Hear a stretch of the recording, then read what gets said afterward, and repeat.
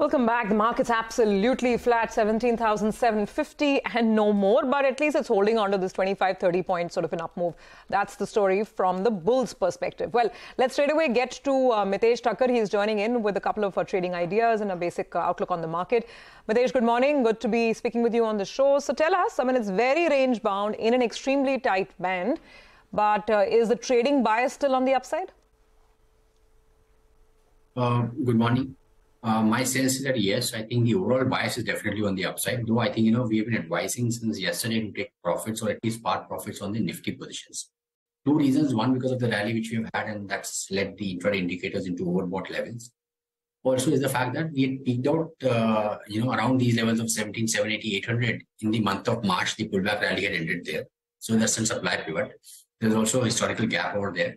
So broadly, I think, while the directional bias is on the upside, I think pruning down index positions at least by half and then waiting for about 100, 120 point kind of a cut, which could happen over the next few days, would be a good idea. But otherwise, we're trading with long bias, have all buy call on the stock side.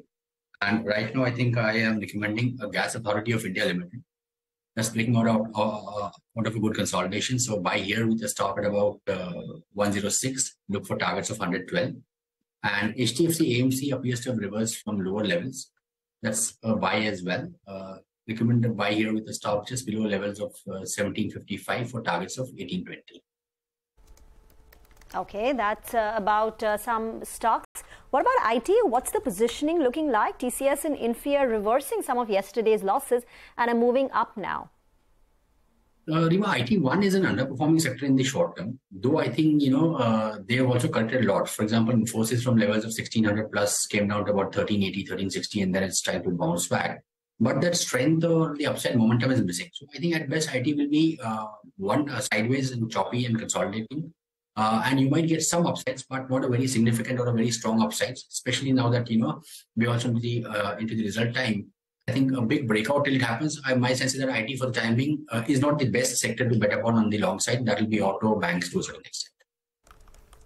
All right, Mitessh, thanks a lot for that. That is the call on IT as well as some individual trades right now. But let's talk about some stocks.